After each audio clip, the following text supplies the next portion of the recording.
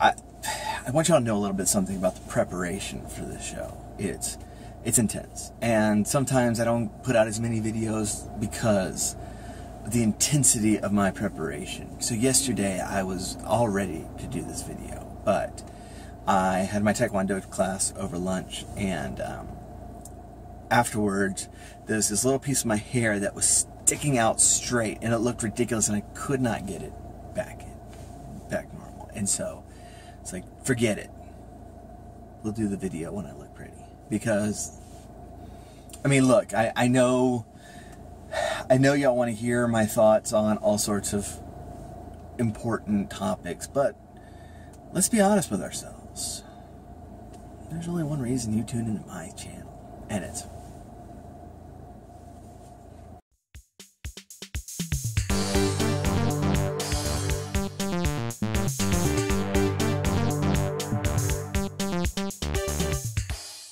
So I was actually planning on doing this video last week, and I was doing the planning last week. I didn't have any intention of recording it, but started thinking about it, and over the weekend, just kind of more examples poured in. But I was thinking about the way we're arguing today, because what I'm seeing a lot of is the people just kind of declaring things to be true, and letting it stand at that, and kind of taking the attitude of, well, you know, this is settled, it's true, get over it, and instead of engaging in debate. And ours is certainly not the first generation to do these things. I mean, there's a reason Aristotle got into logical fallacies and started defining them, because people were making bad arguments even then. And so he wrote these things to explain what a bad argument is and why they're bad and why you shouldn't use them. But bad arguments have been around for a very long time. People using fallacies it's been around for a very, very long time. But it feels like that's really kind of gained more mainstream acceptance lately. I mean, it's like I'm tuning into the news, and people are making those statements, like being interviewed on news and political shows. Like, I mean, this isn't the loudmouth in your college, poli-sci 101 classes. These are people who have a big enough platform that Fox and CNN and ABC call on them to make commentary on the day's events, and we're making these sort of statements. And so over the weekend I saw Neil deGrasse Tyson's new video. I don't know exactly when it came out. I know it was fairly recently, but I saw it over the weekend, and it kind of fell right into what I was thinking about, because on this video, he tackles some issues, and basically just, it's not a video defending his position on these things. It's simply that these things are settled science, and get over it. And if I remember right, the topics were evolution, vaccines, flat Earth, and what was it? Climate change. And he goes on to explain, I mean, besides the argument from authority of, I'm a scientist, you must believe me. He did make the statement that people who deny these things are just don't understand the scientific method, which I openly laughed at, because because some of the things that he listed on there are not matters of the scientific method. Evolution, for one, that is in a category of historic science, which is not something we take the scientific method and and test evolution, because the scientific method is recreating this effect, this property or whatever, over and over again in a laboratory setting, with controls and precise measurements, and that way we can continue to test it and make sure that we are getting this result for the reason we think we are. And we don't do that with historical events. What we do is we get the evidence that we have and try to recreate what has happened. And that's the closer the time period, obviously, the easier that is to do. But we don't prove the existence of, say, Julius Caesar with the scientific method. It's the wrong category. And so it's the same thing with creation. Now, we don't have we don't have a lot of firsthand accounts of that event, and so what the evolutionary scientists will say is that, well, based on what we know about science and based on how we believe that these things go, this is a reasonable explanation. And what the creation scientists say is the exact same thing. But according to Tyson, this is settled science. Apparently those creation scientists, they're not real scientists, and all that. And it's the same with climate change. Never mind that there is still massive dispute over not just what the data means, but what the data are. We've been all over the place on this topic. So in the 70s, we're freaking out over global cooling. And then the data didn't reflect that hypothesis. And so in the 90s, we went to global warming. And then the data didn't reflect that one either. So now it's climate change, and now any change in climate proves climate change. And those opposed to it are called climate deniers, as though we don't believe in climate. And it's kind of a ridiculous label. And it's not that we don't believe in climate, and it's not that we don't even believe in climate change. It's just we question, first, whether humans are the cause of it. Second, how much change there actually is, and if humans are the cause of some of this, how much, and how much would it change if all of these policies that people are suggesting go into place? Will it actually help? That's what we're questioning. And there are massive questions on this, but even though the global cooling people, the global warming people, and the climate change people have yet to produce a model that's actually being proven accurate, every time they produce a model, it's wildly off when we're a couple of years down the road. But even though they've yet to produce a model, it's still settled science.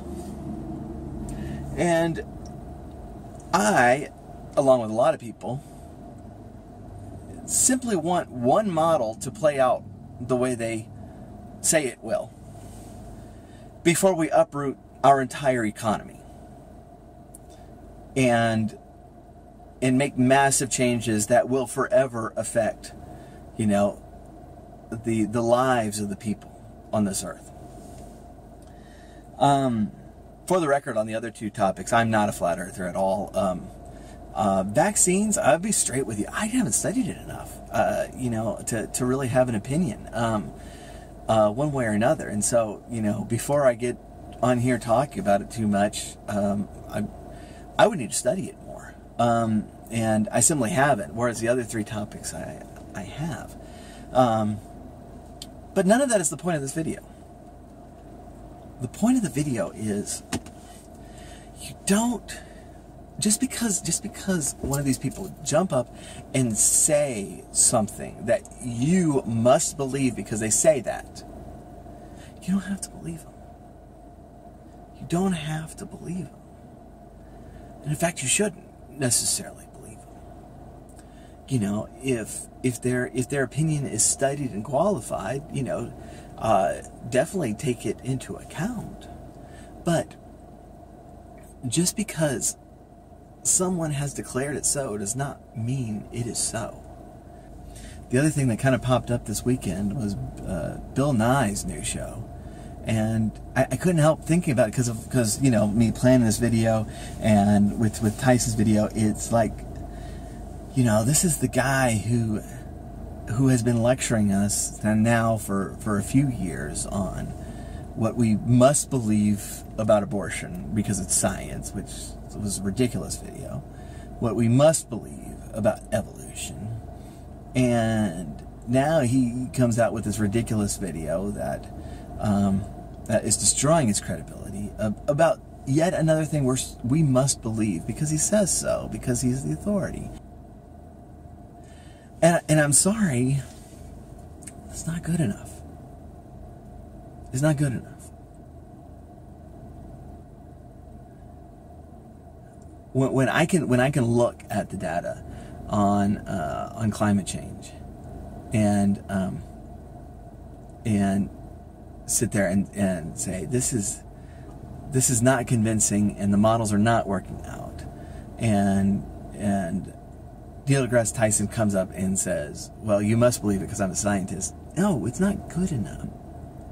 You know, in politics, when it comes to you know, abortion, when it comes to, you know, the right to bear arms, when it comes to free speech, when it comes to freedom of religion, and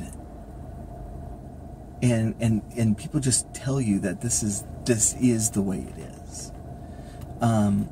Hold that up to scrutiny. I mean, hold that up to scrutiny.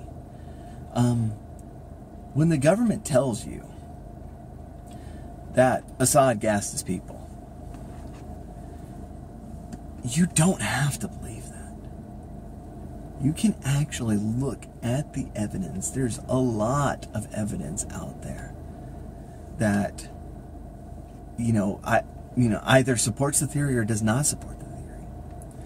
When we are told that we have to strike North Korea, when we are told that we have to provide health care, when we are told that we have to raise taxes, and that's just the way it is. I mean, ultimately, when it comes down to it, whenever the government tells you that something is settled, you really should be questioning that pretty hard. But my fear is that when a kind of flashy video goes up and it's really well edited and it's from somebody, you know, whose name we know, and it has this tone of authority that we are inclined to just go, well, maybe I'm wrong on it. Maybe I don't understand the scientific method. Maybe all these things have been proven.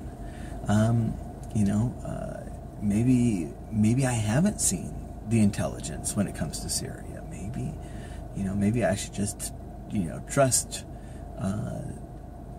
the people in Washington and all of that. Maybe I should the groups, you know, the college kids who are just putting up these articles and memes that, you know, about white privilege and you know, white people are inherently racist. Well, they seem to have authority. Let's just you know, we should just accept these things. You don't have to. You don't have to. And I'll say this, that's about the least scientific thing you can do, because the scientific method is built on us testing and retesting everything until we've tested it so many times that there can't be any doubt left. And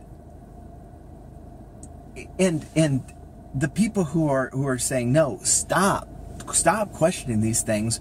We've already decided this. That is anti-science. That is anti-free thought. That is anti-critical thought. That's anti-logic. And we don't, just because someone who's respected is telling you to do that, doesn't mean you should. And so I just want this to be an encouragement to keep questioning,